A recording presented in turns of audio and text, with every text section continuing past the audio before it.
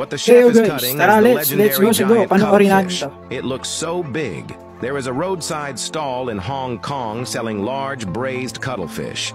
Every day, fishermen drive their boats to sell seafood on the beach. Among them, Sikat itong the pagkain na big to. cuttlefish is Street very food popular. sa Hong Kong. It looks like the Kung cuttlefish ano mong weighs masarap. 20 pounds.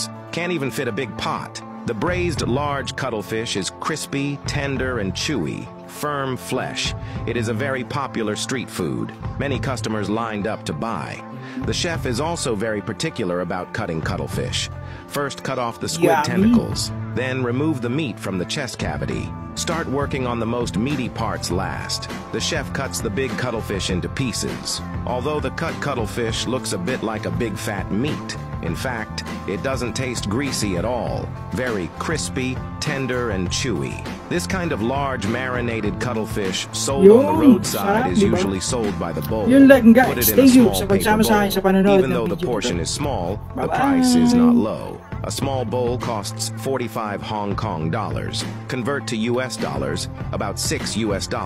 Delicious squid meat with the boss's secret seasoning. It tastes really delicious. Do you want to try it too?